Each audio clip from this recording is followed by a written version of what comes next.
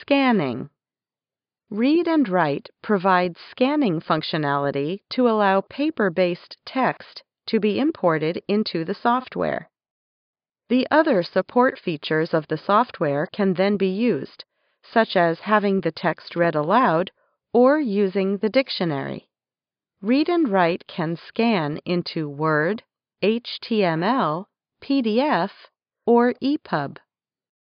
To choose the desired output method, select the format from the Scan drop-down menu. Once the required output method is selected, click on the Scan icon. Here, you can give the scanned document a name and choose where the document should be saved. Scanning into PDF will produce a near-perfect image of the original text. PDF Aloud can then be used to read the document. Scanning into Word allows the full editing functionality provided with Word to be used. You can cut, copy, delete, and add your own text. When scanning into HTML, you can use Read the Web to read the text.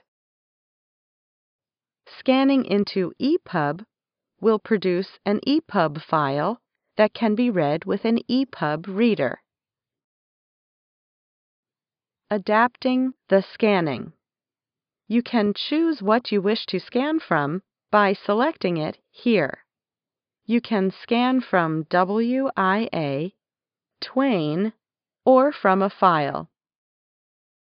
Notice the option to scan from WIA, which is for digital cameras and scanners which support this. This means that you can use a camera or scanner to transfer the text into your computer.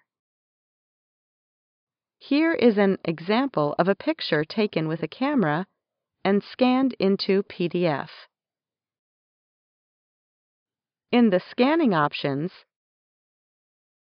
you can choose to hide or display the scanner's own dialogues.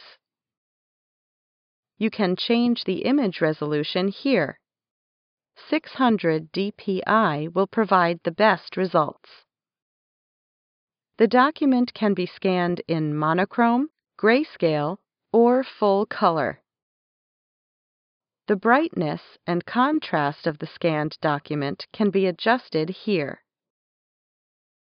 You have the option to scan single pages or multiple pages. If you choose to scan single pages, the scanner will only scan one page. If you choose to scan multiple pages with prompt, you will be prompted each time a page is scanned. If you choose to scan multiple pages with countdown, the scanner will automatically scan a page every 6 seconds. If you need longer than 6 seconds, enter the number of seconds you require here.